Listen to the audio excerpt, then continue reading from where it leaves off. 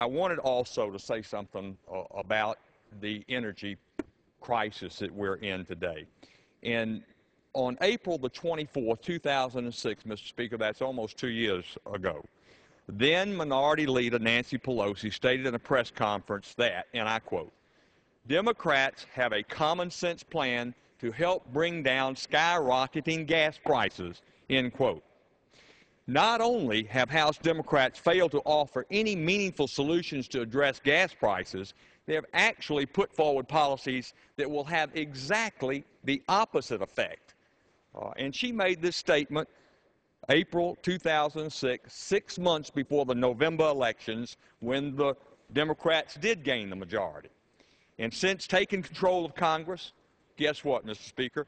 Gasoline prices have skyrocketed by more than $1.60 a gallon in my home state of Georgia.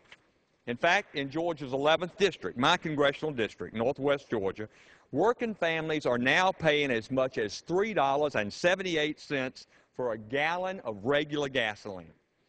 Every dollar counts, Mr. Speaker, and families should not have to spend them on this Pelosi premium.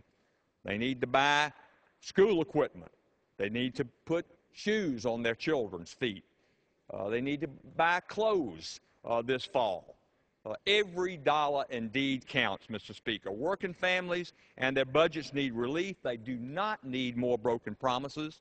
Energy prices are rising, cost of living expenses are up, and the Democrats' do-nothing leadership has proven that it's content just sit on the sidelines and do little other than raise taxes and increase spending.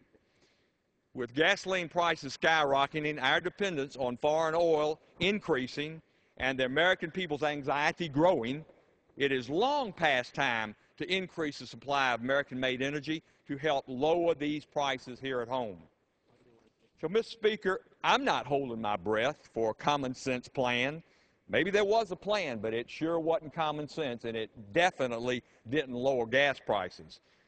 That's what Speaker Pelosi promised the American people 2 years ago.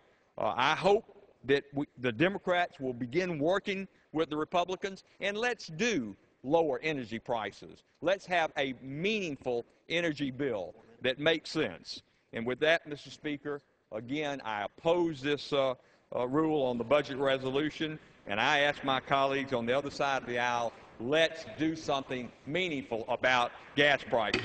And I yield back. Gentleman's time has expired.